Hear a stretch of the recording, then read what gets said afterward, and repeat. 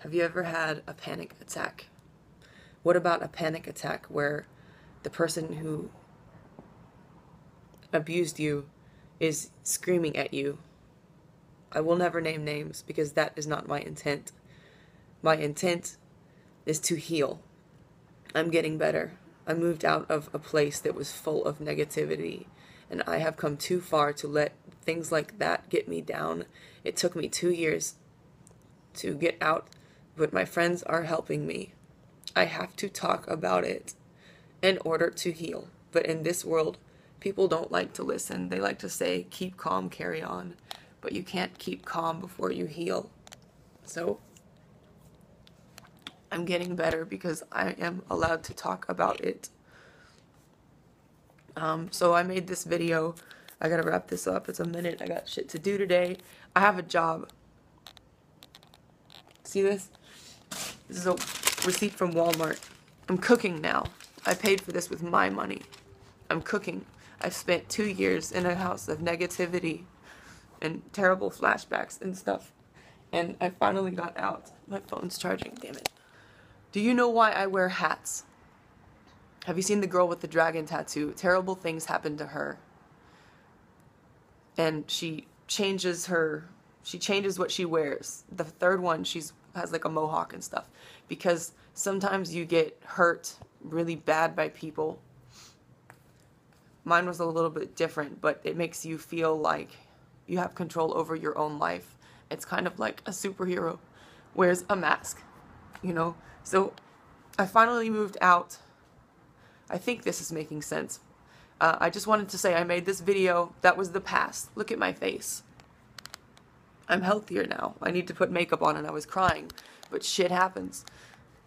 I don't look healthy in this video. That was a video from the past, and I want to let everyone know I'm safe because you don't know where I am, so the people that hurt me can't find me. I'm staying with a friend, and I have things that inspire me. You know, I have friends that bought me jeans, helped me get a job, bought me shoes, and I'm getting better because I'm allowed to talk about it on this video, so thank you for listening. My friend got me this. Someone said, listen, the people that are hurting you, they're making you into a superhero. And I said, but it hurts. I don't want to be a superhero, you know? Sorry, look. It's a metaphor. You understand what I'm saying.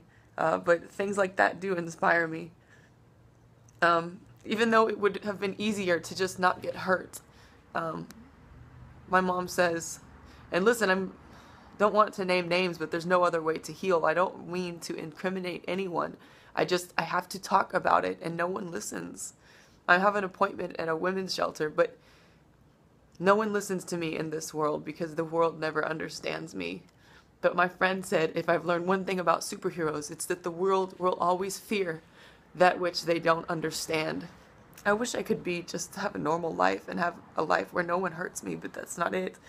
Movies like this inspire me because movies are my destiny. I will make movies, but I feel like this.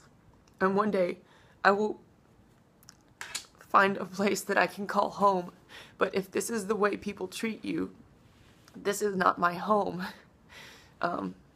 If the hate like this that I see every single day and feel inside, if this is the way people treat each other, then I am not of this world. And I think you can understand what I'm saying. I'm going to keep writing. I have positive things going on right now. Positive shit. I know I've been crying, but look at my face. It looks healthier than it was. I'm cooking things that I was not able to do for so long because people hurt me so bad. I know I've been crying, but look at my face. It looks healthier than it was. I'm cooking things that I was not able to do for so long because people hurt me so bad, but I'm getting better. And so I want you to know that I'm fine, and this video is from the past.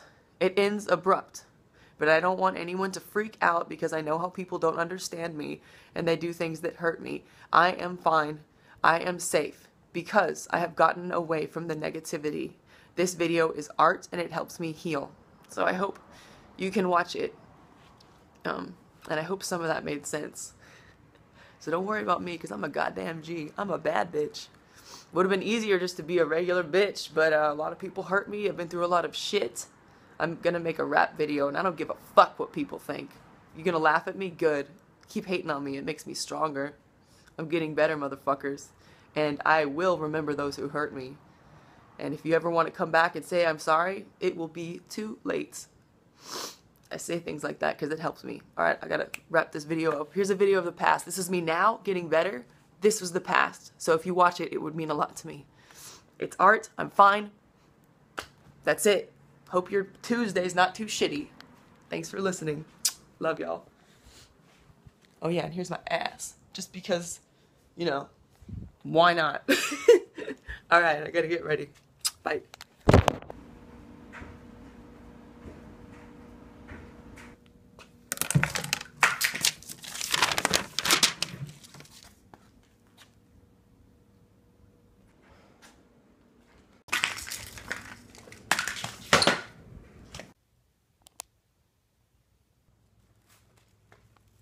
I don't know how I'm still here, but thanks for listening to me, because I wouldn't be alive if you didn't listen to me.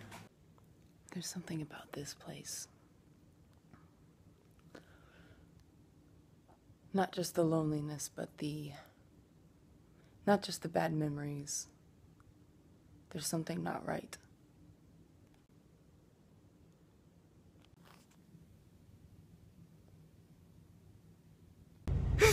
And then it's too painful to keep seeing photos of people that don't really want to see me. Or even if they do see me, it seems like they don't see me.